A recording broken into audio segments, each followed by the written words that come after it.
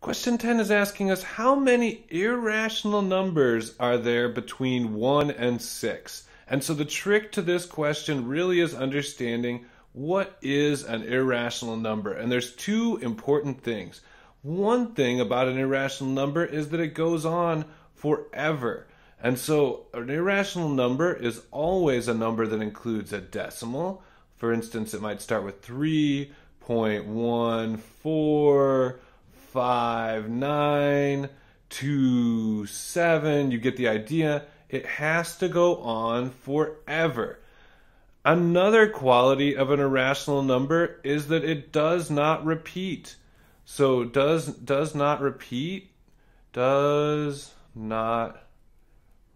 And what we mean by this is not that it doesn't repeat once in a while, that there's an occasional repeating pattern, but we mean that the same pattern doesn't repeat forever.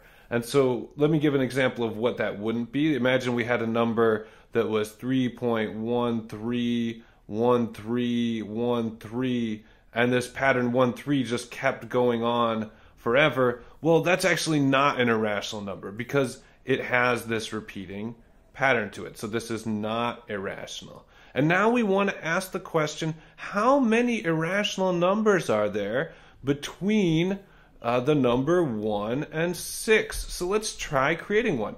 Here, let's go ahead and start with 1, and we know it has to be higher than 1, so we could pick another number. We could say this next number is 1, and now we don't want to repeat that pattern too much, so let's go with a 2 and a 7 and a 9 and another 2 and so on. And now we're clearly under 6 and we're above 1. We're just going to keep doing that.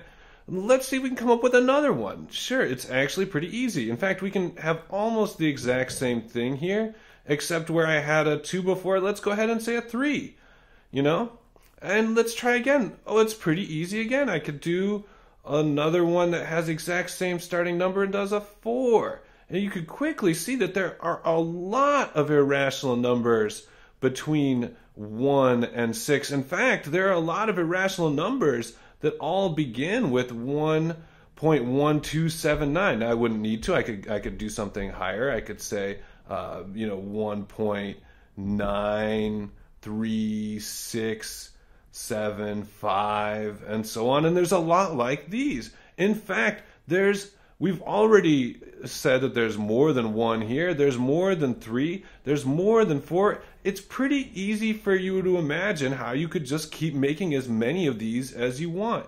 And your intuition is exactly right. There are infinitely many irrational numbers, numbers that go on forever and do not have a repeating pattern.